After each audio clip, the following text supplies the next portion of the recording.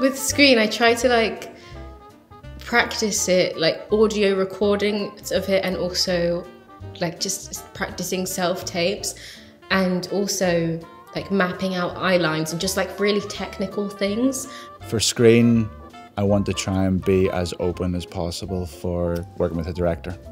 Like anything could change. With TV, it's such an intense moment with just like maybe one character or something, and I think I'm massively connected like the inner and like what's going on the inside, and like just the eyes and the contact. You have a camera in your face, and so you kind of have to do a lot more kind of like prep work and crystallization of like what decisions you've made regarding the text and your intentions, kind of like in and out of scenes and things like that. You and the camera is intimate, so I may not necessarily have to show a lot more, but within that lack of showing, there's still a lot more that can be seen, if that makes any sort of sense. The thought is enough. Like, Mm. you don't have to do anything more than just think something, because if you're thinking it, then everyone will be able to read it because the camera's so close. Screen, my face moves a lot. So for me personally, I have to remember to like not move my face so much. Screen always feels quite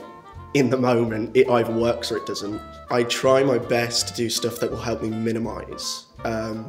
Try and get rid of my hands, try and get rid of everything that's moving during speech.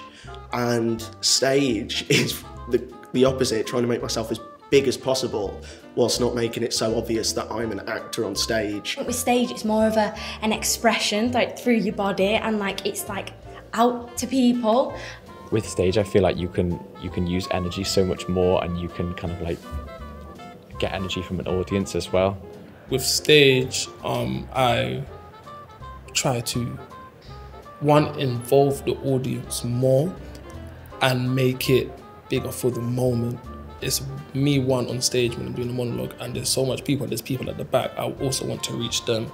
I have to ensure that wherever I do, anything I'm trying to portray gets across to them. I always loved this image I got taught of imagining a cinema screen at the very back of the auditorium, and just imagining the images in your monologue or your thoughts just playing out on the back of the auditorium wall, because it kind of automatically puts you in the gear of connecting to that very, the furthest spot, so you're filling the space. In theatre, you use your body a lot more to express maybe what your character's feeling or what they're going through, whereas in film, that kind of, a lot of that needs to happen through the eyes, which I think is a really fun thing to navigate, and something that always also confuses me a bit. It goes for both. I like to just find the character, and that goes whether I do diary entries as the character, or finding like characteristics or movements that the character would do, and then just learning the lines as much as I can, and then